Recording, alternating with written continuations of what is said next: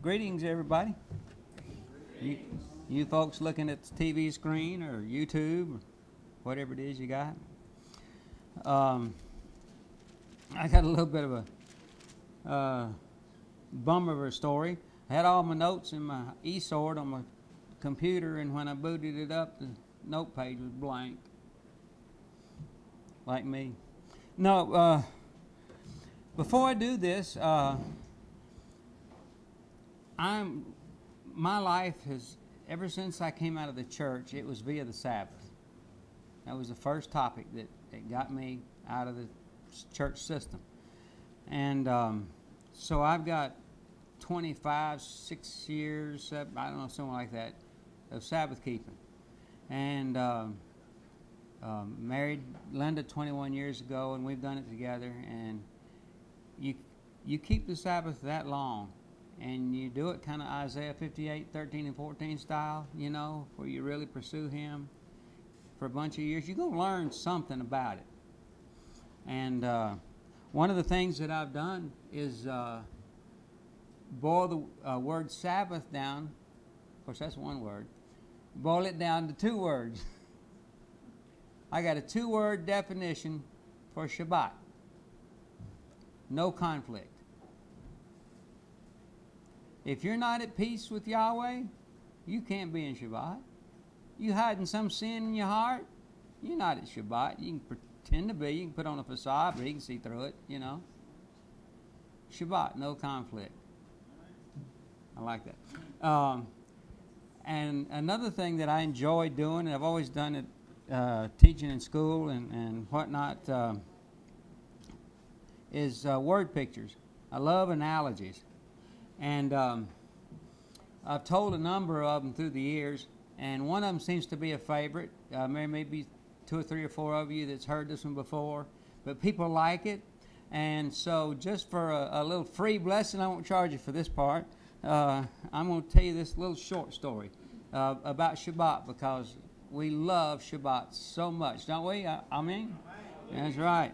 All right. Living down near the Gulf Coast, hurricanes are a bigger threat than it is up here in the foothills.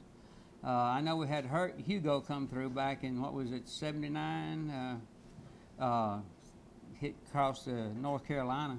But at any rate, picture this story. You got a dad with a little toddler wearing his pristine white diapers, and he's got on his plastic fireman's hat with the bill to the back, and that bright red hat. And he's got his big old fire truck on the floor, plastic thing, and he's just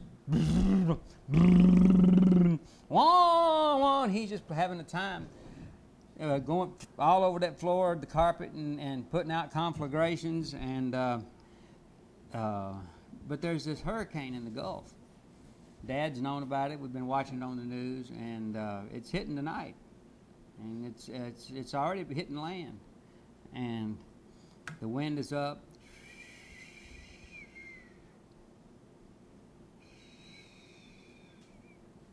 And it gets a little louder, and the little fella hears that, and he's not accustomed to hearing that. He's just a little fella, and it scares him. He kind of sits up. Well, Dad's sitting there studying the scriptures or reading something, and he looks over. He says, "What happened? Did you hear something, boy?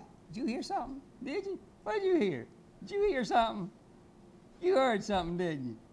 And he looks at his daddy and just grins and goes back to driving that one. He's just crawling around, driving that fire truck, being the conqueror. You know, that's what men are supposed to do.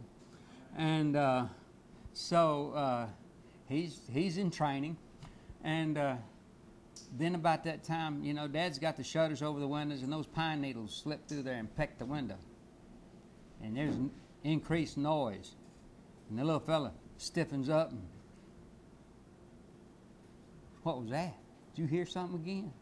You hearing things, aren't you? Huh? I think I heard that too. Listen real careful. You hear that? Oh, it ain't nothing, is it?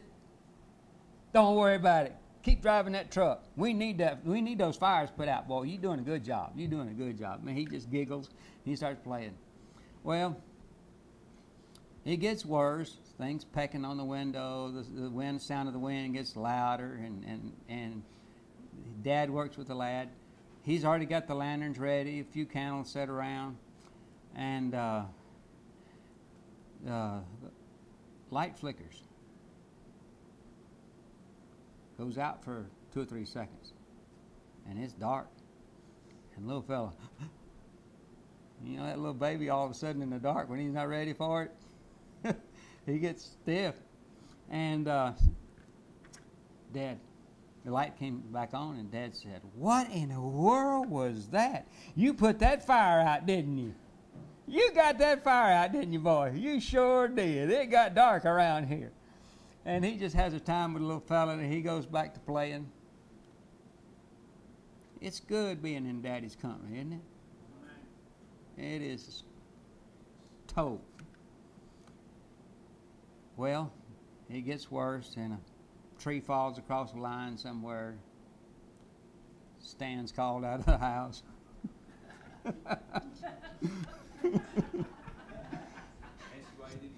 Drive all the way down to the Gulf Coast because there's not enough men down there to handle all the work, you know. And did you have to go during Katrina? You did? And it was a mess. All right, and so the lights are out, and the little boy's scared again. Now panic comes because he hears his dad go down the hall. He's headed for the breaker box, and there he is alone in the dark, and Dad's out of sight, and there he is freaking. And then he lets out a yell that lasts about a quarter of an hour, and then he can't breathe. He just, you know, that eternal wait, you know. And Dad's already back up the hall, and he's starting to light a lantern or two, and then he starts to crying, squalling, and carrying on, and I mean, he just.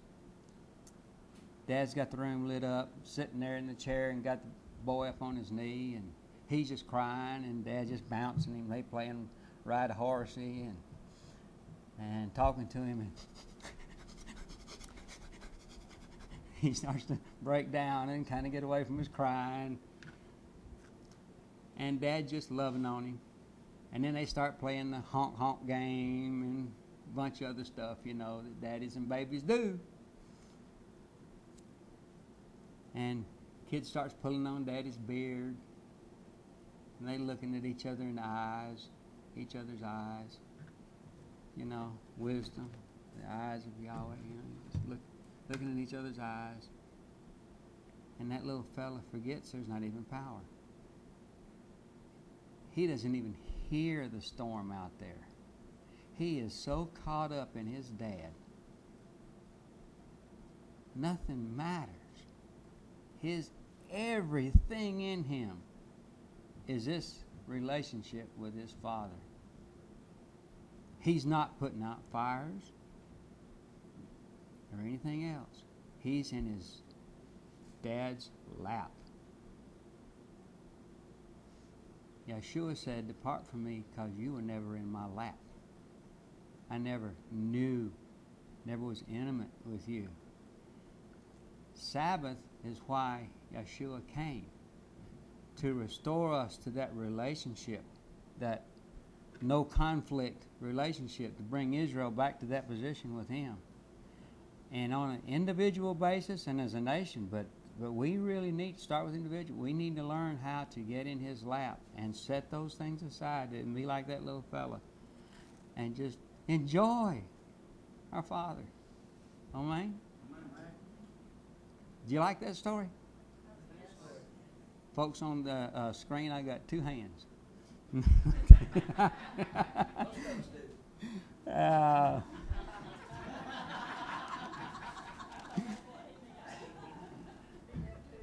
We're going to look at Song of Solomon and kind of rummage our way through it. Real disappointed I don't have my notes laid out, but we've heard from time to time, if you spent your life in church or whatever, a message sometime or other on Song of Solomon, They figured out different ways you can find Messiah in there, and it's usually not bad. But I got a perspective here I ran across, and I think it's a little unique, and I'd like to share that. Okay, I guess I should go with the ISR like you guys. That's what page? Here's Job 786. All right, thank you. Okay, the Song of Songs, which is Shlomo's chapter 1. Uno. Aleph. The Song of Songs, which is Shlomo's. Let him kiss me with the kisses of his mouth, for your carnal love is better than wine. For fragrance your oils are good. Your name is oil poured forth. Therefore the young women love you. Draw me. We run after you. The sovereign has brought me into his inner rooms. We exult and rejoice in you. We praise your carnal love more than wine. Rightly do they love you. I am... now this is her talking. She says, I am dark but lovely.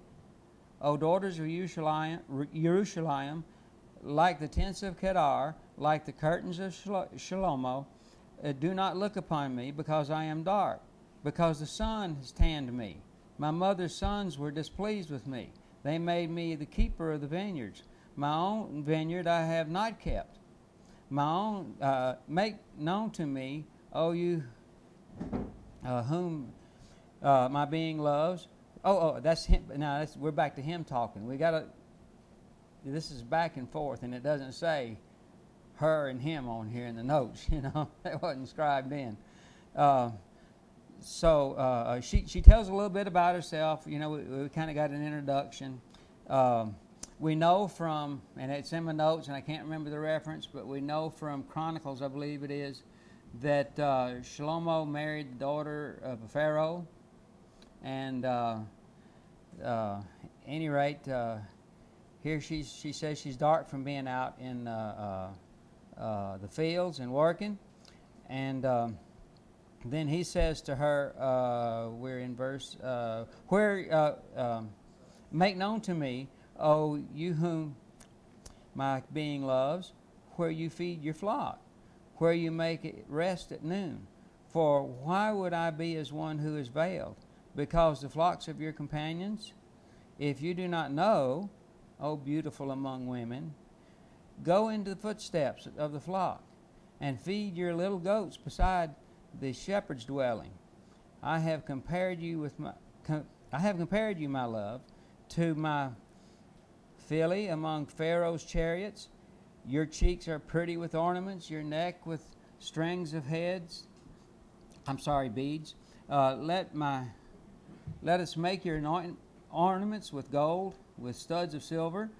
While the sovereign is at his table, my nard shall give its fragrance. My beloved is a bundle of myrrh to me, lying between my breasts. My beloved is to me a cluster of henna blooms in the vineyard of En-gedi. You are so beautiful, my love. See, you are beautiful. Your eyes are as doves. See, you are handsome, my beloved. Yes, pleasant. Also, our bed is green. The beams of our houses are cedar. Our rafters are fir. Okay, we got newlyweds here, and they're just so engrossed in each other. They love each other. They're bantering back and forth about each other's handsomeness, beauty, and whatnot. And it goes on. I am the rose of Sharon in chapter 2. I am the rose of Sharon, the lily of the valleys. This is interesting terms that we're familiar with. So is my love among the daughters, like the apple tree among the trees of the forest. So is my beloved among the sons. I delight in his shade and sat down, and his fruit was sweet to my taste. He brought to me the house of wine, and his banner over me was love. In the KJ, that read verse 2:4. He brought to me He brought me to his banqueting house, and his banner over me was love. And we've heard that for years, repeated. Now, I want you to remember that wording. He brought me to his house, and his banner over me is love. Okay? And now, verse 5, strengthen me with raisin cakes, refresh me with apples, for I am faint with love. His left hand is under my head, his right hand embraces me. There's your lover's embrace. I have put you under oath, O daughters of Jerusalem, by the gazelles or by does of the field. Do not stir up or awaken love until it pleases.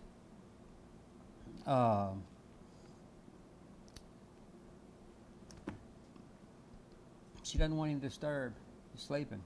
And then he says, the voice of my beloved, see, she's still talking, I'm sorry. See, he is coming, leaping upon the mountains, skipping on the hills. My beloved is like a gazelle or like a young stag. See, he is standing behind our wall, looking through the windows, peering through the lattice. My beloved responded and said to me, rise up, my love, my beautiful one, and come away. For look, the winter is past, the rain is over, gone, the flowers have appeared in the earth, the time of singing has come, and voice of the turtle dove has been heard in our land. The fig tree has ripened her figs, and the vines with tender grapes have given a good fragrance. Rise up, my love, my beautiful one, and come away. So he's telling, see, the honeymoon's on, but he's saying now we need to go out and we need to tend. We need to see what the flocks, the crops look like. So he's calling her out, and he says, "For look, winter's past, rain is gone. Where am I? The fig tree. Oh, my dove." Verse 14. In the clefts of the rock, in the covering of the cliff, let me see your appearance. Let me hear your voice, for your voice is sweet, and your appearance is lovely. Catch the foxes for us, the little foxes that spoil the vines, and our vines are all blossom. My beloved is mine. Now pay attention. My beloved is mine, and I am his. He feeds his flock among the lilies until the day breaks, and the shadows have fled. And you want to remember those words for this study here. Particularly, my beloved is mine and I am his. Turn, my beloved, and be like the gazelle or a young stag on the mountains of Bether. Chapter 3. On my bed at night I sought the beloved of my being. I sought, but I did not find him. She wakes up and he's gone. Is that unfamiliar? We become introduced to Messiah. We embrace His truth, and there's all this joy and excitement. And then we rock on a little bit, and we turn, and He's called us to His work, and we turn, and where is He? And without a doubt, all of us have had many experiences in our life when we feel like, where is He? And more often than not, it's due to us. We'll see that as we go. Okay. Now, I'm where? Forgive me. Verse who? 7? Thank you. Come, let me arise and go about the city. In the streets, in the broad places, that's right. I seek the beloved of my being. I sought him, but did not find him. Now, wait a minute. Wait a minute.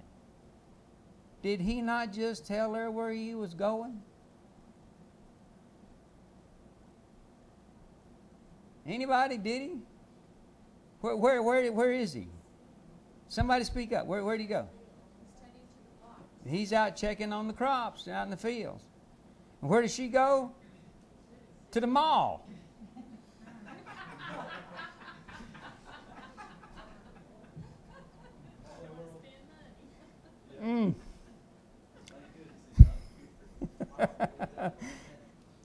I sought him and couldn't find him. The watchmen who go about the city found me, to whom I said, have you seen my beloved of my being? Scarcely had I passed by them. When I found the beloved of my being, I held him and would not let him go. She got a hold of him, and you know, this is still that newlywed thing, you know, and we got him. We're not going to let it go. We're going to hang in there, you know. And until I have brought him into the house of my mother and into the room of her who conceived me, I put you under oath, O daughters of Jerusalem, by the gazelles or by the does of the field. Do not stir up or awaken my, love until he pleases. Who is this coming out of the wilderness? Now he's awakened. This story jumps a little bit. He's awakened. Here he comes. Now look at this description. Like columns of smoke, perfumed with myrrh, frankincense, from all the merchants, fragrant powders. It's a little bit like the Kohen Gadol, wouldn't you think? Coming out of the tabernacle with all that scent about him and the smoke. This is something to consider. I'm not laying down doctrine. I'm just throwing out ideas. How about that? See, it is Shlomo's couch. 60 mighty men around it, of the mighty men of Israel, all of them holding swords, skilled in battle. Each one has his sword on his thigh because of fear in the night. Sovereign Shlomo made himself a litter of the wood of Lebanon. He made posts of silver. Its support was gold. Its seat purple. This thing says a litter. I believe the King James says chariot. All right, and it's got silver and purple decked with, and by the daughters of Jerusalem. Go forth, O daughters of Zion, and see sovereign Shlomo with the crown, which his mother crowned him on the day of his wedding, and on the day of his gladness of his heart. Anything about crowns coming when Yisrael, the bride, is joined to the Kohen Gadol? There's so much imagery you can draw out of this, okay? And we do find in here a hint about him being a warrior. It doesn't say anything about who he's warring there. I'll let y'all work that out. Chapter 4. He's talking, I believe. See, you are beautiful, my love. See, you are beautiful. Your eyes are as doves behind your veil. Your hair is like a flock of goats going down from Mount Gilead. Your teeth are like a flock of shorn sheep, which have come up from the washing. You guys thought you were poetic and romantic.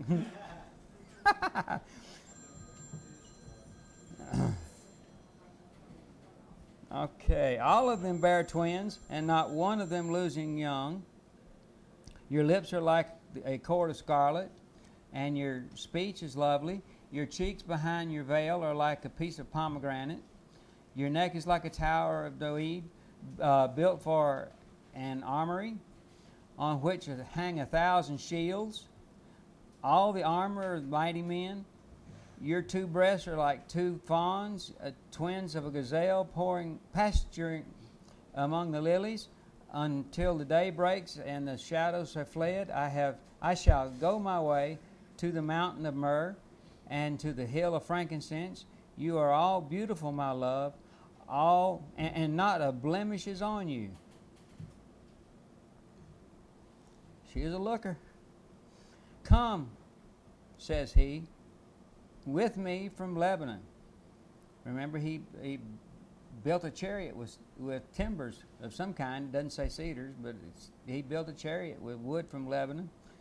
Come, my bride, with me from Lebanon. Look from the top of Amanah, from the top of Shinir, Hermon, from the dens of lions, from the mountains of the leopards. You have put heart into me. Boy, there's nothing that'll make a guy macho like the prettiest thing in town on his side, is it? Come, baby, let's do all this conquering. I want you to see. I mean, he's going to be macho. It's the way it is. Down to earth. Okay. Let's see. 9. You have put heart in me, my sister, my bride. You have put heart into me with one glance of your eyes, with one bead of your necklace.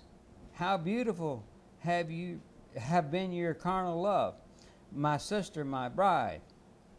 How much better than wine is your carnal love, and the fragrance of your perfumes than all spices. Her love is better than wine. Her love is better than getting drunk. I mean, it's just, this is over the top.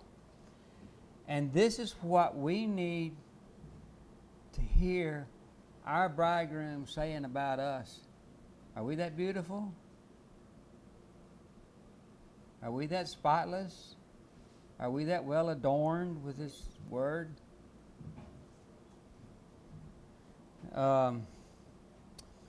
Okay. Thank you, Karen, keeping up with me. Your lips, O my bride, drip as the honeycomb. Honey and milk are under your tongue, and the fragrance of your garments is like the fragrance of Lebanon. A garden locked is my sister, my bride, a fountain locked and a spring sealed up. Your plants are an orchard of pomegranates with pleasant fruits, and with henna, nard and saffron, calamus and cinnamon, with all the trees of frankincense, myrrh and aloes, with all the cheap spices, a garden spring, a well of living waters and streams from Lebanon. Awake, O north wind, and come, O south. Blow upon my garden. Let its spices flow out. Let my beloved come to his garden and eat his pleasant fruits. I have come, chapter 5, verse 1. I've come to my garden, my sister, my bride. I have plucked my myrrh with spice. I have eaten my honeycomb with my love, with my honey, and have drunk my wine with my milk. Eat, O friends, drink, and drink deeply, O beloved ones. I was sleeping, but my heart was awake, the voice of my beloved. He knocks. Open for me, my sister, my love, my dove, my perfect one. For his head is drenched with dew. My locks with the drops of the night. I have taken off my robe. Should I put it on? I have washed my feet. Should I dirty them?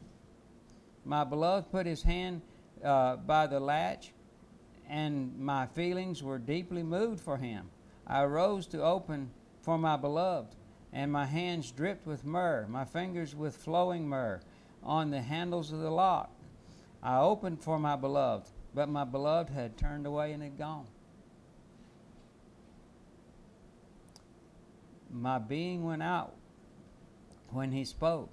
I sought him, but I could not find him. I called him, but he gave no answer. Does this sound like our lives? We have times when we have this closeness with Yahweh. His Ruach comes and blesses us, and we get in the Word, and everything is rich, and then we go through a dry spell. Now, sometimes He just draws back just to see if we'll walk in His ways without all that feeling. But sometimes He says, let's go to work, and we're too busy back here, and we really don't hear that. Karen? 7. Okay, thank you.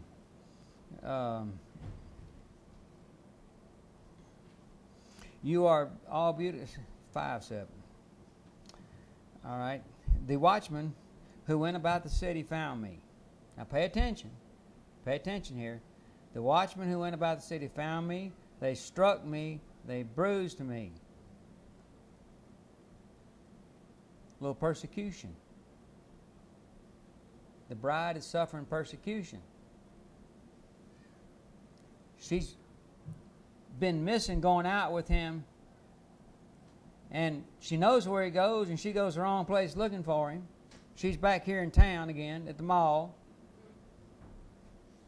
And for some reason, we have it recorded here, the watchman struck her and bruised her. The keepers of the walls lifted up my veil from me. I have put you under oath, O daughters of Jerusalem, she says, if you find my beloved, that you inform him that I am faint with love. What kind of a beloved is your beloved, they want to know. O beautiful among women. What kind of beloved is your beloved, that you have put us under oath? She says, my beloved is dazzling and ruddy, chief among 10,000. His head is refined gold, his locks are wavy, black as a raven. His eyes are like doves by streams of waters, washed with milk and fitly set. His cheeks are like a bed of spices, raised bed of scented plants. His lips are lilies, dripping, flowing myrrh. His hands are rods of gold, is set with beryl. His body is carved ivory, covered with sapphires. His legs are columns of marble, founded on sockets of fine gold. His appearance is like Lebanon, choice as cedars. His mouth is most sweet. He is altogether lovely. This is my beloved, and this is my friend, O daughters of Jerusalem. Wow. Have we told the daughters of Jerusalem, what our groom looks like? How powerful he is? Are we busy about doing that? Do we love him that much that we want them to know we got the best dude in town?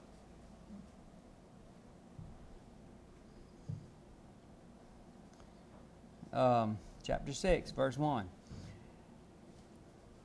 They ask, the daughters of Jerusalem ask, where has your beloved gone, O beautiful among women? Where has your beloved turned aside? Let us seek with you. Now get a load of this again. All over again. We never learn, do we? My beloved went down to his garden, to the beds of spices, to feed his flock in the gardens, and to gather lilies. I am my beloved's, and my beloved is mine. Okay. What did she say? I am my beloved, and my beloved is mine. Now, what was that last time? I don't have it marked here. That last time was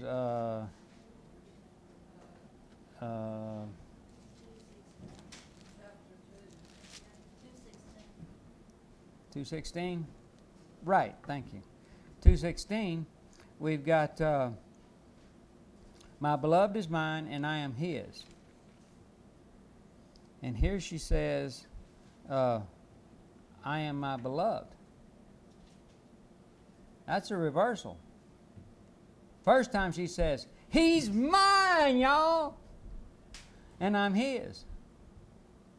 Now that she's been through some missing him and some persecution and a little maturing, she turns it around, especially because of the persecution, I would imagine, being the powerful fellow he is. She says it in reverse. I am my beloved. I belong to this fella, and he is mine. He feeds among the lilies. Oh, my love, you are beautiful as Tirzah, lovely as Jerusalem, awesome as an army with banners. Turn your eyes away from me, because they overcome me. Your hair is like a flock of goats. They have hopped down from Gilead. That have flopped down from Gilead. Your teeth are like flock of sheep. They have come from the washing. All of them bear twins. None among them has lost their young. Your cheeks behind your veil are like a piece of pomegranate. There are 60 sovereignesses, 80 concubines, and innumerable among women. My dove, my perfect one, is the only one of her mother. Back to him talking. The choice of one who bore her. The daughters saw her and called her blessed. Sovereignesses and concubines, and they praised her. Who is she who shines forth in the morning, as the morning, beautiful as the moon, clear as the sun, awesome as an army with banners? I went down to the garden of nuts to see the building of the wadi, to see whether the vine had budded and the pomegranates bloomed. I did not know. My desire made me as the chariot of my noble people. Return, return, O Shulamite, Shulamith. Return, and let us look upon you. Why should we look upon the Shulamith, as it were the dance of two armies? How beautiful are your feet and sandals, 7:1. O daughter of a noble. The curves of your thighs are like ornaments, the work of a craftsman's hand. Your navel is rounded bowl. Let it not lack mixed wine. Your body is a heap of wheat, hedged about with lilies. Your two breasts are like two fawns, twins of a gazelle. Your neck is like an ivory tower. Your eyes pools in Heshbon, by the gate, the bath of Rabim. Your nose is like the tower of Lebanon, looking to Damascus. Your head upon you is like Mount Carmel, and the hair on your head is like purple. The sovereign is held captive by ringlets. How beautiful and how pleasant you are, O love and delights! This statue of yours compares to a palm tree, and your breasts two clusters. I said, let me go up to the palm tree. Let me take hold of its tips. And please, let your breasts be like clusters of vine, and fragrance of your mouth like apples, and your palate like the best wine, going down smoothly from my beloved, flowing gently in slumbering lips. This rhetoric. Don't we nourish from all that? Right?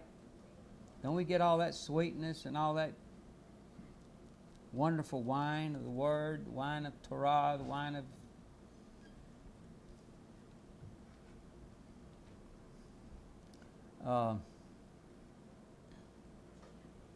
this is really tov. This is really tov.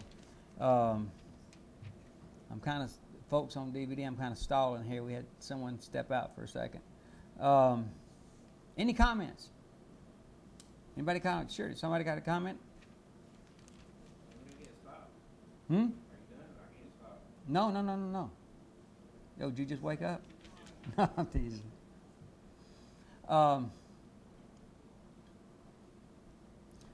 Okay. I guess it's not going to happen. I'm at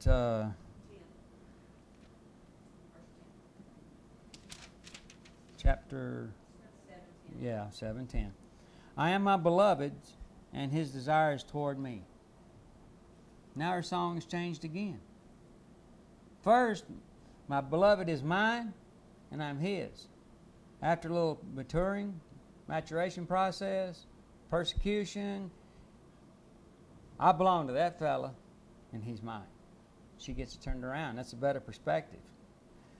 But now she says, I am my beloved, and his desires toward me. She didn't even say anything about having ownership in him. I belong to him. I'm his. Her perspective is now in place where it belongs. She's not about herself. She's not about being back in the banqueting halls and in the bedchamber and in all this love and all this kind of stuff. Okay? This is important. Come, she says to him. Come, my beloved, let's go forth to the field. Well, well, well. How about that? She's telling him, She now has his heart. It's in her. What he cares about, she cares about. And she says, come, my beloved, let's go forth to the field. Let's stay in the villages. Let's get up to the vineyards. Let's see whether the vine has budded. The grape blossoms have opened. The pomegranates have bloomed. There I give you my carnal loves. The love apples have given fragrance, and at all gates are our pleasant fruit, now and old, new and old, which I have laid up for you, my beloved. Who would make you a brother to me? Chapter 8, verse 1. Who nursed at my mother's breast? Should I find you outside, I would kiss you. I would not be despised. I would lead you. I would bring you into the house of my mother, she who has taught me. I would give you spiced wine to drink, of the juice of my pomegranate. His left hand is under my head, and his right hand embraces me. I have put you under oath. O daughters of Jerusalem, do not stir up or awake love until he pleases. Who is this coming from the wilderness, leaping upon her beloved? Until under the apple tree I awakened you. There your mother was in labor with you. There she was in labor. She gave you birth. Set me as a seal upon your heart, as a seal upon your arm. For love is as strong as death. Jealousy is cruel as Sheol. Its flames are flames of fire, a flame of Yah. Many waters are unable to extinguish love, and the floods do not wash it away. If one would give all the wealth of his house for love, it would be utterly scorned. Now she says this. She has his heart. She wants to do his work. She wants to go out and see his field. She wants to take and share her stuff with him. She's about giving herself to him and being in his service. Okay? And then she says to him in chapter 8, verse 8, we have a little sister. She has no breast. In other words, she's young. What do we do for our sister in the day when she's spoken for? She now is expressing a burden, a concern of hers, a care of her own. She's interested in his heart and what he cares about. She's doing that. Now she presents to him a burden she has, her younger sister. What shall we do for her when she's spoken for? Verse 9, if she's wall, we build upon her a battlement of silver. If she is a door, we would enclose her with boards of cedar. I am a wall, and my breasts are like towers, she says. So I became in his eyes as one who found peace. Shlomo had a vineyard in Baal Hamon. He let out the vineyard to keepers. Each one was to bring for its fruits 1,000 pieces of silver. My own vineyard is before me. O Shlomo, 1,000 belongs to you, and 200 to those who keep its fruit. You who sit in the gardens, the companions, listen for your voice. Let me hear it. Hurry, my beloved. Be like a gazelle or a young stag on the mountains of spices. That is the mature relationship. That's where we need to be. We need to be so much filled with the heart of our bridegroom that we are out in the fields, that we are seeing if his people are maturing and doing what we need to do. And that's how we love him. That's how we show him our love, is by tending to each other, tending to those he came for, those he works in the vineyard for. He says, come, let's go out, and she doesn't. And it's after she's lonesome, it's after she's persecuted, that she gets her song right, she gets her perspective right, and then she's willing to go out into the vineyard and do this work with him. She shares her burden with him. He's pleased to say whatever she needs, we got her covered. And they finish out with a little more talk about the vineyard, his heart. His heart is the vineyard. Pomegranates, whatever, his crop. And so with that, I appreciate your attention and tolerance. And Father Yahweh, I pray you bless this and bless all those that hear it and help us to become that kind of a bride to you. In Yeshua's name, hallelujah.